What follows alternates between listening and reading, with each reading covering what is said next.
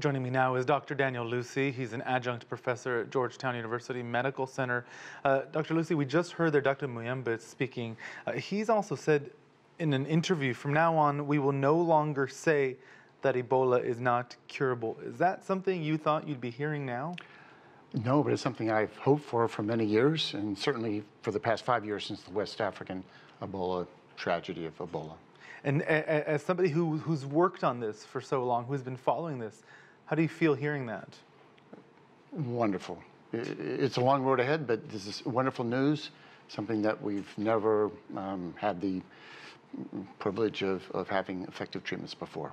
And I want to make a distinction for our viewers. We're not talking about a vaccine here. We're talking about treatment, medical treatment, drugs for people who've already contracted the virus. We've just reported about this new death in South Kivu in a different province, a 24-year-old mother. Do you know if she was receiving this treatment? Did it not work for her?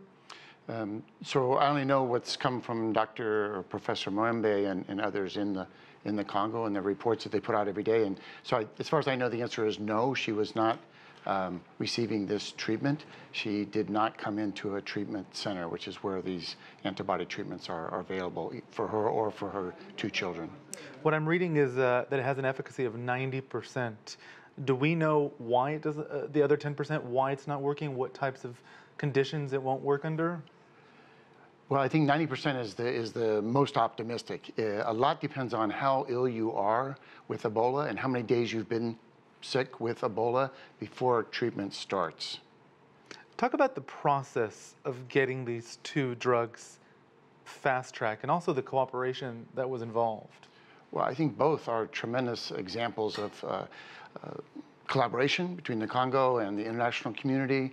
The report itself that came out this past Monday about these 2 drugs was a press release from the Congo, from the INRB laboratory headed by Professor Muyembe, and the World Health Organization and the U.S. National Institutes of Health up the street in Bethesda, Maryland.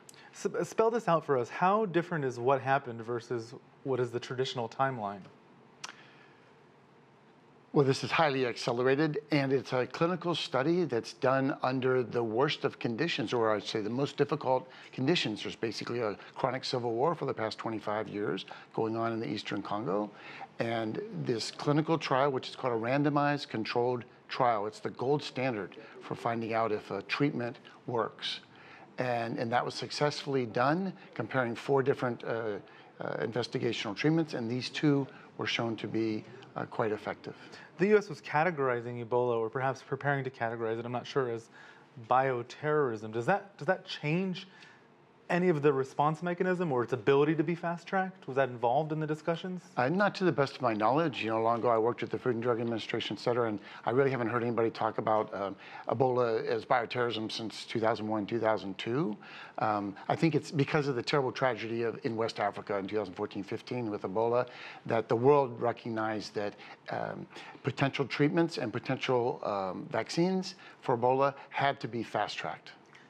Bigger picture, does this potentially change the way the international medical community will respond to outbreaks? Well, it certainly potentially does, because it's what we call proof of concept. We've gotten success here with these antibody treatments for Ebola, so why not try similar randomized controlled trials for other terrible viruses like Marburg or Congo Crimean hemorrhagic fever or Lassa or many, many others. I know lots of people working hard on this and really celebrating its success. Dr. Daniel Lucey, thank you for your insight. Thank you, Roee.